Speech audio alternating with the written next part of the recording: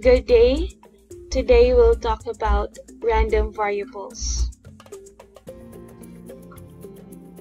So zooming in, we can jumpstart our understanding of the statistical process through understanding statistical experiments. The notion of a statistical experiment is defined as random variables that relate to experiments.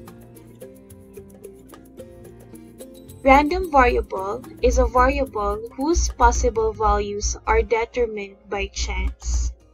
It is a way to map outcomes of a statistical experiment determined by chance into number, and it is typically represented by uppercase letter, usually x, and to represent one of its values, lowercase letter x is used. For example, a coin is tossed twice. Let x be the random variable that represents the number of tails in the experiment. Now let's have the tree diagram of possible outcomes of tossing a coin twice below. Now keep in mind that H is heads and T is tails. Okay, so for the first toss, we can have two possible outcomes. It can be heads and it can also be tail. Now for the second toss, it can also be head and it can also be tail. At the same time, if our first toss will give us a tail, second toss can also be a head and can also be a tail.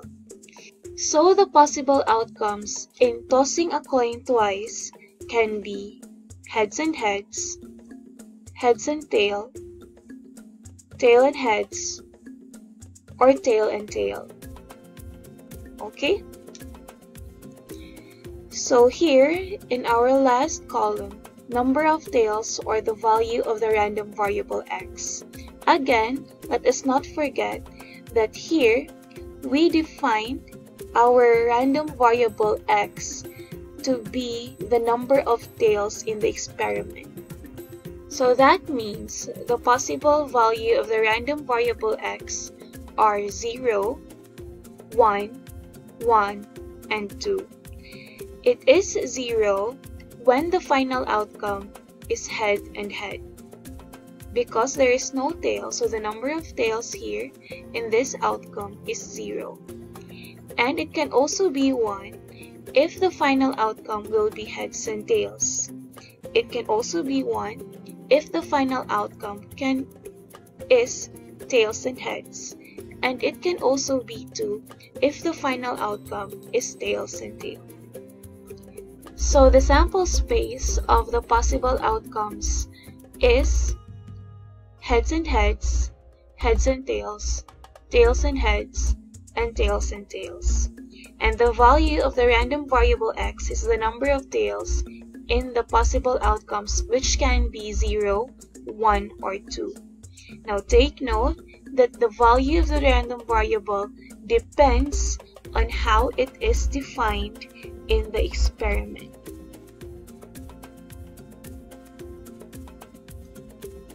Now, there are certain types of random variables. First is the discrete random variable. Now, discrete random variables only take a finite or countable number of distinct values. Now, discrete random variables are often represented by non-negative whole numbers. Continuous random variable, on the other hand, assume an infinite number of values in an interval between two specific values. Values are results from measurement and can be represented by non-negative numbers, fractions, and decimals.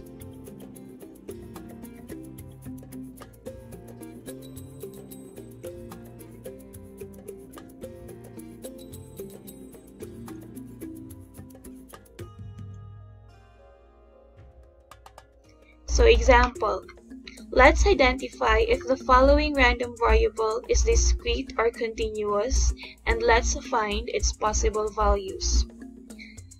1. Now the random variable x is the number of points the Sacs basketball team scored during the 2019 district meet. So the random variable x is a discrete random variable because the number of points incurred in a basketball match is countable. The possible values of the random variable x can be 0, 1, 2, and so on.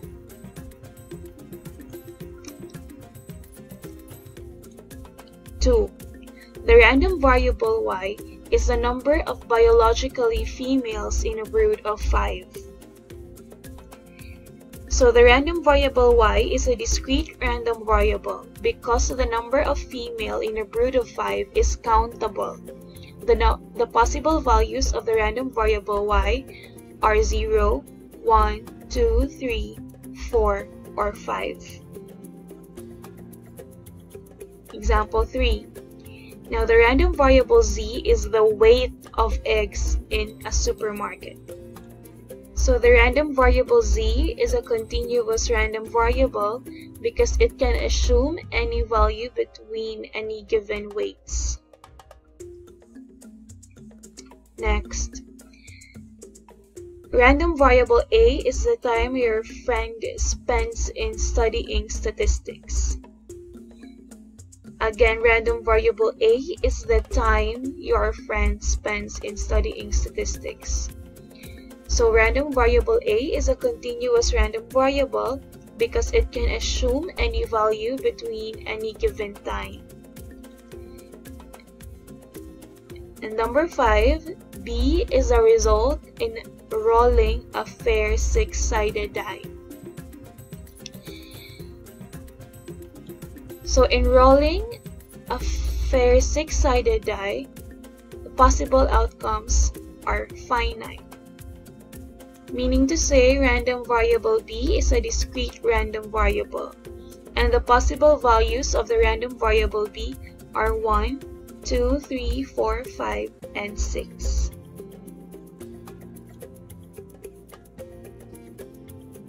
Okay, so let's practice.